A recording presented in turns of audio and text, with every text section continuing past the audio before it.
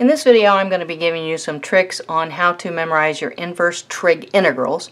But first, before I do that, I want to give you a little background information on why we only really need to memorize 3 of our inverse trig integrals. Alright, and it all stems from your derivatives of the 6 inverse trig functions. Alright, they really fall into 3 pairs. Alright, and I have all of the derivatives written out here because if you notice the pattern, alright, of these 3 on this side, alright, your inverse sine, inverse tangent, inverse secant, alright, are just the positive versions of your inverse cosine, inverse cotangent, and inverse cosecant. Alright, these are just the negatives. These are the positive ones, these are the negative ones. So really, they fall in pairs. So this is a pair, 1 positive, 1 negative. This is a pair, 1 positive, 1 negative, and this is a pair, 1 positive, 1 negative. Okay, so it's for that reason that we're only going to focus on one member of each one of these pairs, and we're going to focus on the positive ones. Alright, now, it is commonly accepted for us to say the inverse sine is the antiderivative of the 1 over square root of 1 minus x squared. Because if not, then we would have to say it's the negative inverse cosine. Alright, and it's just more commonly known to say, okay, it's the inverse sine. This is the antiderivative of this is your inverse sine. Alright, now, here I have listed the 3, one of each pair, the antiderivatives for each one of those inverse trig functions. Okay, so here's the inverse sine, inverse tangent, and inverse cosecant. Alright, and this formula's got the 1s, this formula's got the a's. I do use formulas with u, where u's represent a differential function of x, and then a, and these a is just greater than 0. Okay, but I'm going to focus on these and just touch on just a real quick way on how you could jot down, tricks that you can use to jot down these 3 on a test if you were going to take a test and need them for reference. Okay, so we've got the 3 that we've got to memorize. Alright, and I don't think it's too hard to remember that we've got the sine, tangent, secant going on in all 3.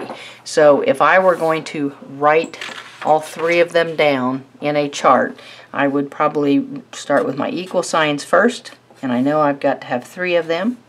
Alright, and the first one I know is going to be my inverse sine, and then plus c. So I'm going to write the answers first and write the integrals last. Alright, this would be the inverse tangent, and then plus c, and this would be the inverse secant, and then plus c. Alright, and then here you are going to have to remember that in the things that we do, if you watch the video on how to remember your inverse trig derivatives, alright, the secant guy was the one that was the oddball out, and it had an absolute value in it. The absolute value is transferred to the answer on this one. Alright, now for these, I've got to come up with the integrals for each of these. So integral, integral, and integral.